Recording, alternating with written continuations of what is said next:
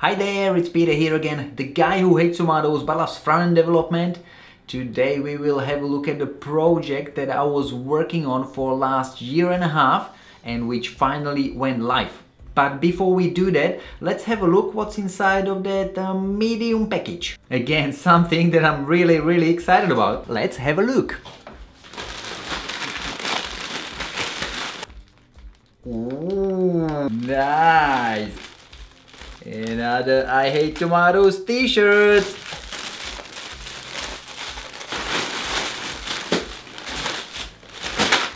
And now let's have a look at the project.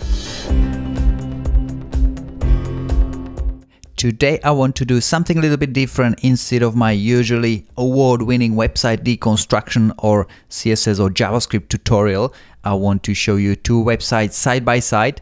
One is an old version and one is a new version of the coles.com.au, which is an online shopping platform in Australia.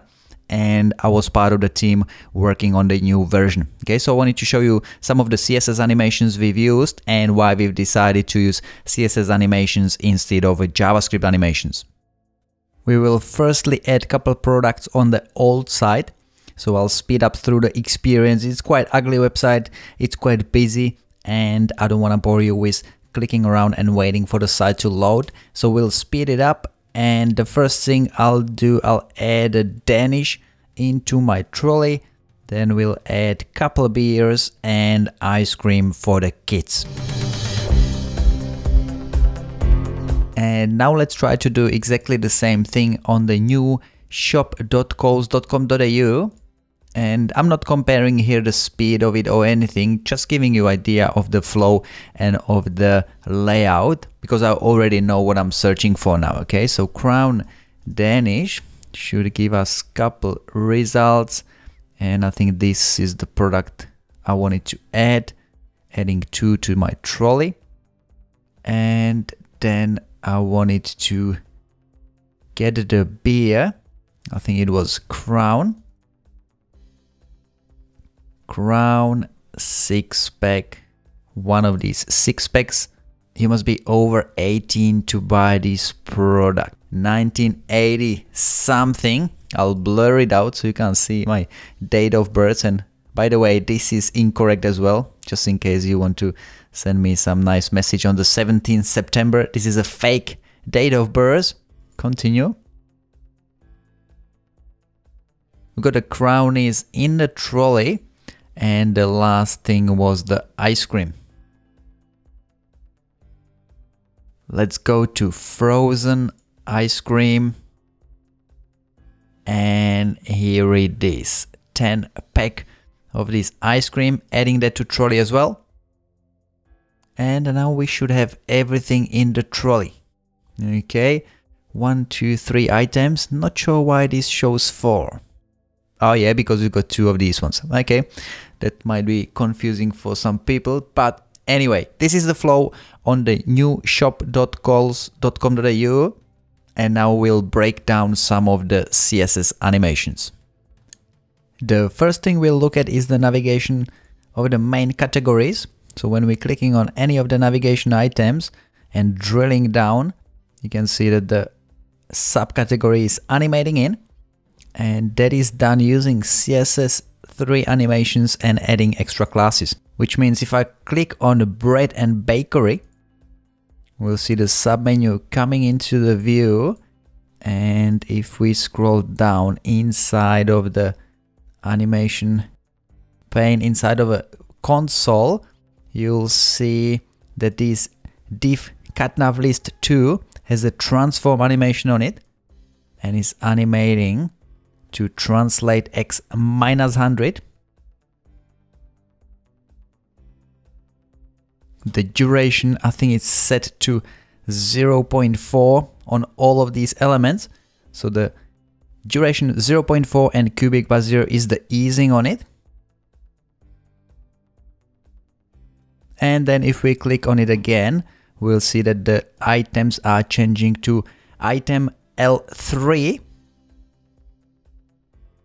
And again, that shares the same styles. Okay, so the animation, the items that are animated out are then destroyed. So on the page in the DOM, there's only one container at a time. Okay, that's why we can't see the animation of the element going out. That's why we can't replay it. We can only play the animation of the elements coming in. Okay, because the other container has been destroyed after the animation is finished.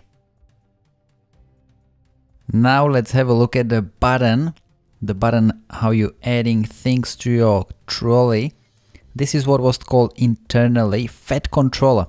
Okay, as you can see, the class fed controller, and inside of the trolley there is a little brother which we internally call the diet controller. Okay, so two things, exactly the same markup, just a little bit different style inside of the trolley. And then there is couple animations on it as well.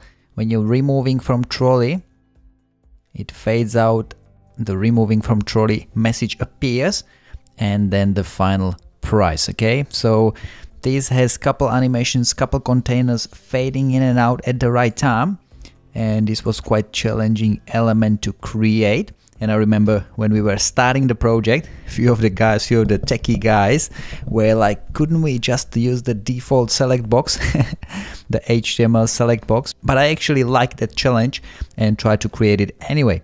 And based on the feedback from customers, which is the most important, apparently it's very, very well received. Let me know if you would want a video, a detailed video explaining how the classes were set up on the fed controller, and I can create a specific video just for that. It's quite full on for this high level breakdown. Then if you look at the grid that was created using Suzy, so if you haven't checked out my other video on Suzy and the flexible grids, so Suzy is behind the grid of these tiles, a very handy tool which lets you generate your layout on the fly. Okay, so highly recommend Suzy for flexible grids without a bloated CSS. And there's a couple modals, couple things fading in and out. When the sidebars coming out, there's an overlay on top of the products, and that fades in at the same time as the sidebars coming out. Okay, so let's try to replay it. So this is the sidebar coming out. That element's called the draw overlay. So that's the dark element fading in.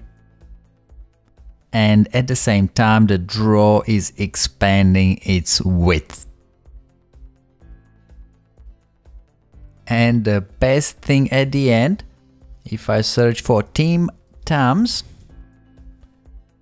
we'll get these chocolates, but it's not the chocolate themselves that I like that much, but I really enjoyed creating this modal. Okay, the modal fades in and scales up a little bit, and then when you start adding items, it changes the progress bar, and then when you meet the criteria, any two for $5. So if I add one more, the saving is unlocked, and the whole color scheme changes. Okay, so very cool. I really enjoyed creating this modal as well, and specifically the unlocking of the savings.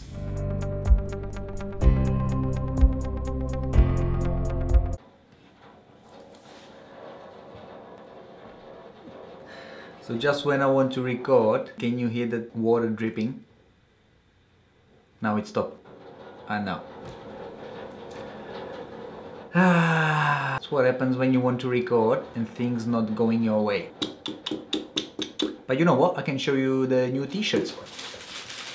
Exactly the same t-shirts, and some of you lucky guys will receive it gratis.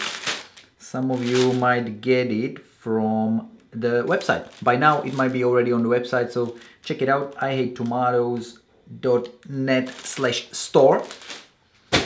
And now when the rain is over, let's get back to the project.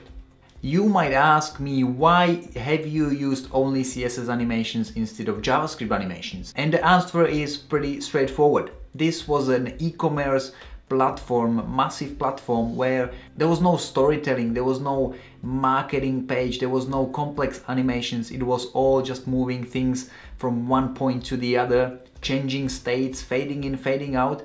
So this wasn't a great example of where would you use GreenSock or JavaScript animations. This is a great example where CSS animations are just fine. Okay, you just want to interact with elements, change their state on a click or on a hover, or bring the sidebar in. For this kind of stuff, JavaScript animation is not necessary, and you can achieve the same thing using CSS.